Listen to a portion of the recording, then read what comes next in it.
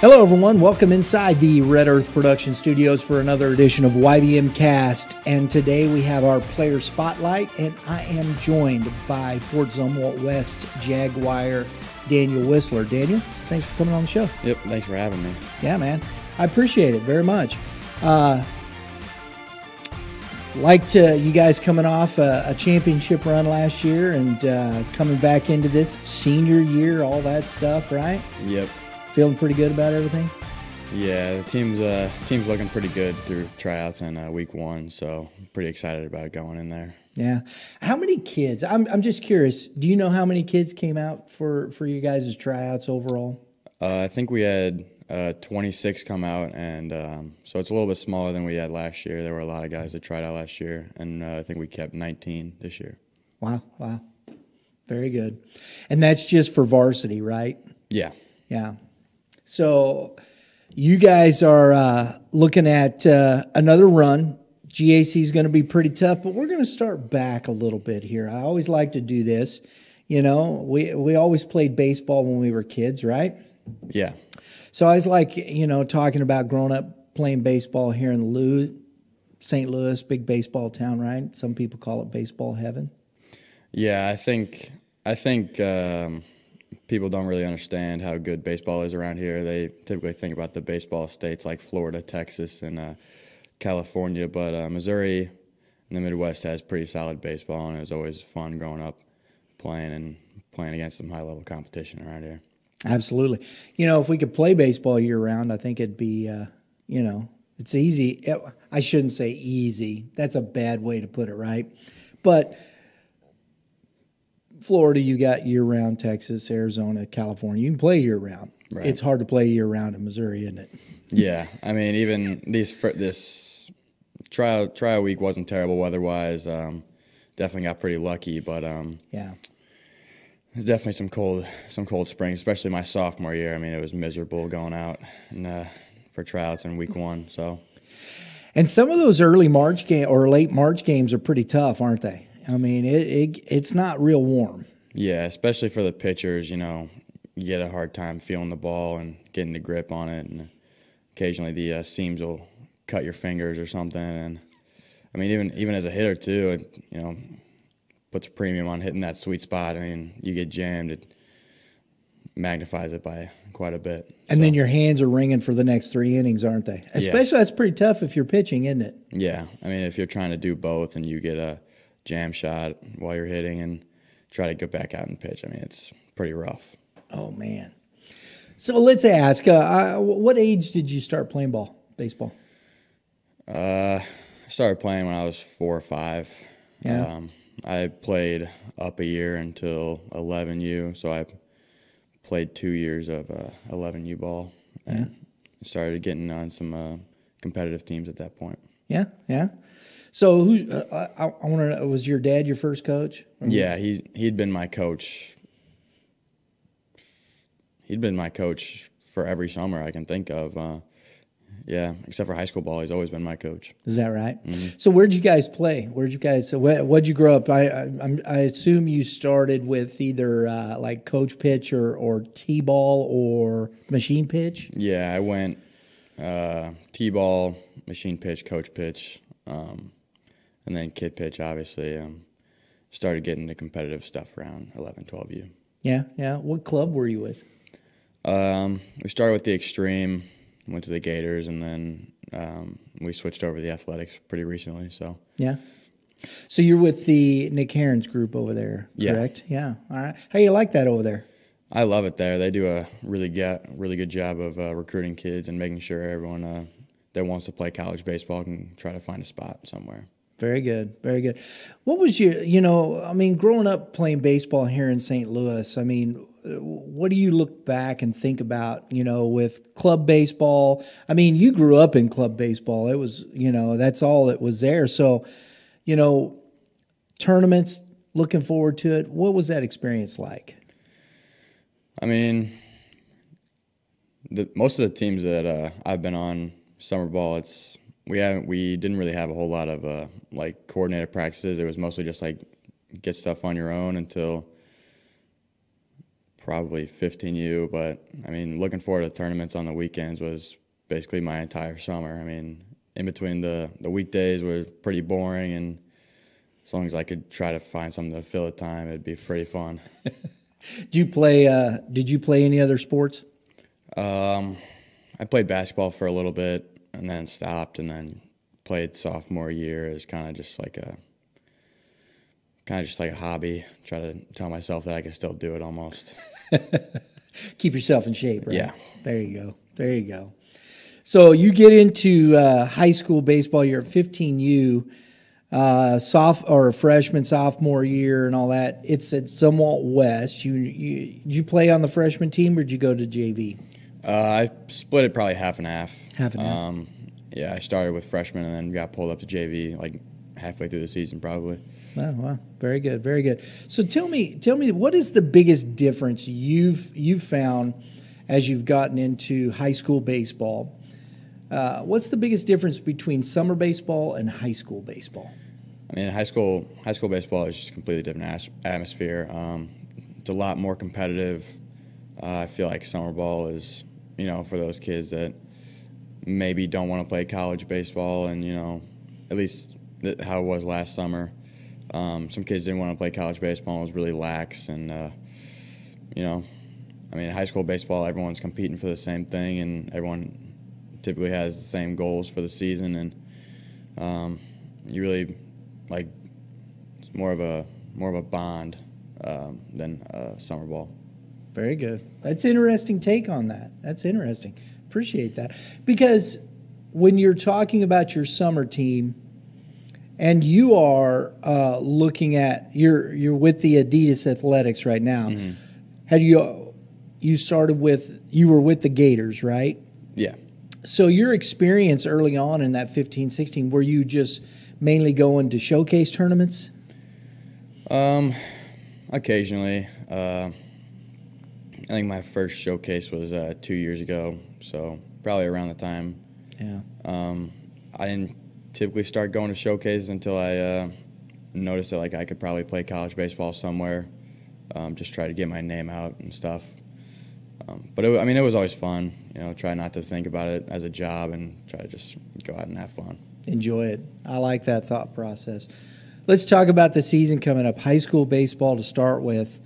You had a pretty good junior year, and you were fighting an injury, correct? Tell us a little bit about the injury you had there, bud. Yeah, I had a little bit of biceps tendonitis, my left shoulder and arm, but I also kind of knew that going into that season I wasn't going to have to pitch much anyway, just because we had an incredible pitching staff last year. I mean, yeah, you had some dudes. Yeah, we had 2 first-team All-Staters and a second-team All-State guy, and I mean they just knew how to pitch and they knew how to throw, and I just kind of let them do their thing and try not to put too much pressure on myself, trying to get back healthy. Just try to do my thing on offense and in the outfield. Yeah, and you did. I mean, you hit 363. You had a 911 OPS, which is pretty good. Yeah. Yeah, you'll take that, right? Yeah. You had 43 RBIs, man. 11 doubles, 3 triples, and a home run. So yeah, you did your thing. Yeah, definitely put together a solid season. Noticed towards the end where I started breaking some school records for RBIs and most hits in a season, so it definitely felt pretty good to put my name in the record books at West. And it wasn't something you just set out to achieve, and I'm sure you set goals for yourself, right? But what was that like when all that stuff kind of people, I'm sure people were noticing, and as you said, toward the end of the season, it's kind of, did you get a little more pressure, or did you just keep doing your thing? No, I tried not to think about it too much. Honestly, I wasn't even paying attention to it until my dad started looking up the records for the school, and made me a little bit more nervous. Once he starts saying, you're 4 hits away from breaking the school record, I felt like probably wasn't going to get a hit for the rest of the season. But thanks, Dad. Yeah, it was pretty rough. I was trying to do my thing. I wasn't really worried about it that much. Very good. Because honestly, man, 43 RBI. When I saw that, I was like, wow. I hadn't seen a lot of guys You know, you get up into the 30s and you're having a really, really good year in high school baseball. I mean, so 43 RBIs, that's very impressive. It was a great year. How are you taking that approach for that coming into this year? Because you are going to get more time on the mound this year, correct? Yeah, I should be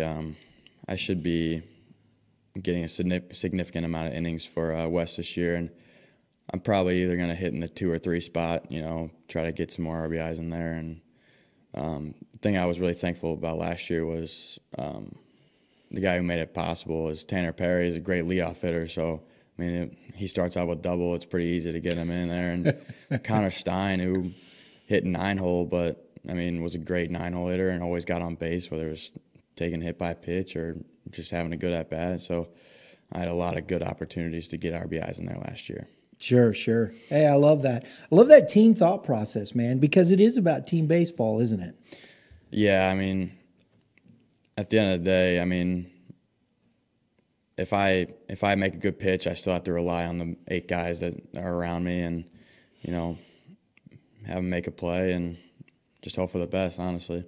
Yeah, because it's the old line, right? You know, when from Bull Durham, right? And throw some more ground balls. Yeah. They're more democratic. Yeah. I definitely don't try to be a big strikeout guy. I'd rather get out a 7 innings with 70, 80 pitches, try to take some pitches off my arm and, you know, try to get some ground balls, fly balls, and put them away quick. Absolutely, bud. I'm with you there. I love that. Senior season, you got some guys that are coming back. You know, you got some Dylan Bates is coming back. I mean, his experience there last year. Hayden Wilson, Braden Salter, Kenton Deverman, another lefty arm that's I think is Cooper Robertson. I mean, you got some dudes coming back with you, don't you? Yeah, Cooper's gonna. I'm expecting a big season out of him. Dylan Bates is gonna get a lot of time on the mound this year. He's gonna be another solid bat for us. And Kenton's gonna do his thing two-way too, so he's gonna get a lot of innings and get a good amount of at bats this year. Hayden obviously can throw it pretty well. Salter can too. I'd imagine he's going to play college baseball too. He hasn't committed yet, but I'm assuming he will pretty soon. Yeah. Now let me ask you. This is the last question about the high school here, and it's just curious because you were able to focus basically on the offensive side of the baseball. Had a great year. What's your mindset going into this year? Looking at you're on the mound, you're having that the hitting and whatnot, playing both sides of that. How are you approaching this season? I mean, I don't really plan on approaching it any different than last season. Because going in to last year, I assumed that I was going to get a significant amount of innings, but it just didn't work out like that. And so, I mean, I'm excited to get back on the mound for high school season and honestly kind of just have a good season. I'm looking forward to have fun. Yeah. I like that, man. You guys got another run in you? I think so. I think we're going to be a pretty good team. Like I said, we had 2 sophomores on the team that look like they're going to have a pretty good contribution to the team this year, and I'm looking forward to playing with those guys and all the juniors. They seem like they're getting along with all the seniors. Our team chemistry is already pretty solid. Yeah. Now, you guys got a pretty tough division, Timberland, Howell Central, Holt. My goodness, Troy. They're all going to be good. Everybody's going to be good. We'll just put it that way, right? Yeah. What do you expect what are you looking at when you're facing some of those teams? I mean, me and some of the guys have already talked about it. I think anytime you put Adam Hackman on the mound, you got a pretty dang good shot at winning a ball game. So, I mean, we think they probably have one of the best one-game lineups around, and they've got Yarberry behind them, and so they look pretty solid. I'm just looking forward to playing all of them. Absolutely. Getting to see what they're like and try to see some of them in the playoffs eventually. Absolutely, man. You're committed to? I'm committed to Mizzou, so. How's it? How you're looking forward to that? Yeah, I'm definitely looking forward to it. They just checked all the boxes that I wanted. I wanted to be pretty close to home and play at a high level of baseball. So, I mean, they've got both, and just figured why not? You know, they're a school I've always watched on TV, and you know, just really wanted to be there. So, Southeastern Conference, yeah, it doesn't get too much better than that, right? Yeah, right, exactly. So the recruiting process currently, you know, you're ranked, you're a senior in the state. You're ranked overall 19th, and in your position, left-handed pitcher, number 4. How was that process? You know, you have prep baseball report. I'm sure there's perfect game, whatnot. How was that process for you? You know, going through that. When you started this, was it sometimes overwhelming? How did it move through for you? It really started to pick up this summer, honestly. I got my first D1 offer from SIUE, I think. And then they started kind of coming all at once. And Mizzou actually ended up being my last offer that I was kind of waiting for, and because I had always kind of wanted to be there. I got an offer from Old Dominion. Wow. But obviously, it's just so far away. I don't think I could have made that work, even though I love their coaches and their program. But Mizzou is really where I wanted to be, and yeah, it all just kind of came this year. That's good. Now, are you going to get?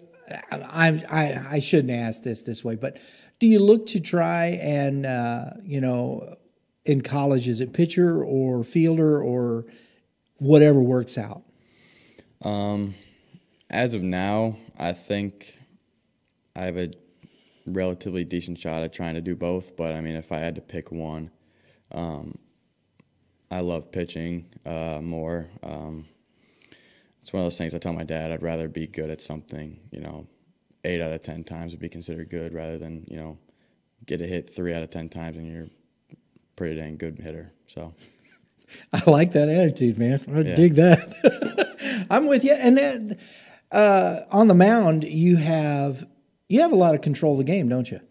Yeah, I definitely work. I'm pretty close with all of our catchers on the team, so they know how I pitch and, you know, how I take control of the game. So, and you got Ryan Olm coming back too, who was caught last year, and you got a couple. I get from Coach Goff. You got some pretty good guys behind the plate for you this year, don't you? Yeah, Connor Stein can play anywhere. I expect him to get some catching innings this year.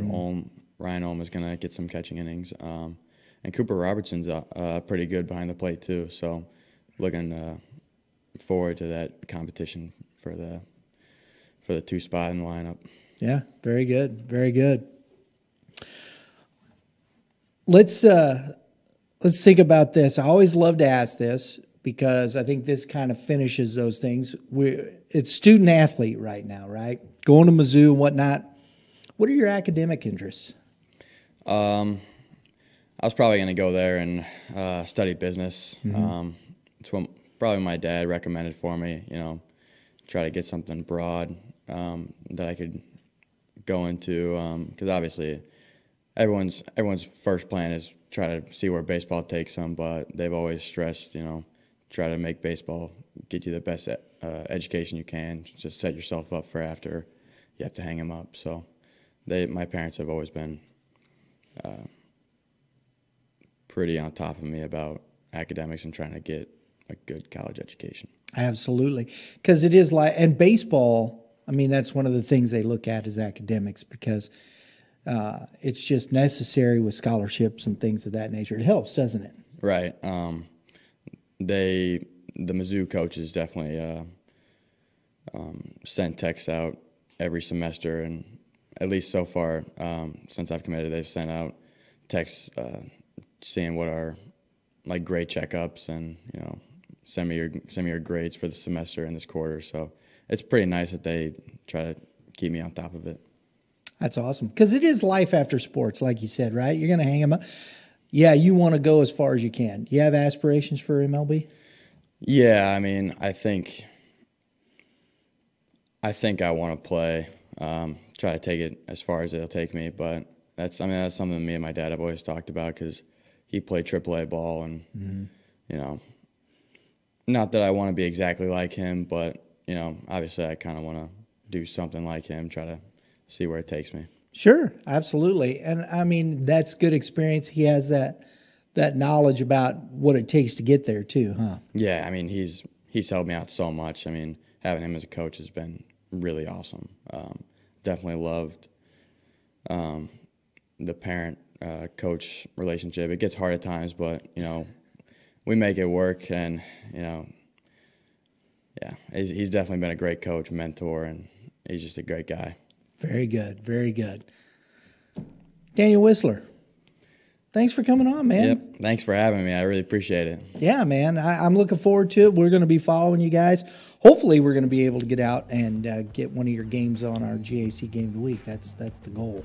Yeah, I hope so. Yeah. So, hey, everybody, Daniel Wissler, Fort Zumwalt West, Mizzou commit. Good luck to you this year, young man. Yep, thank you.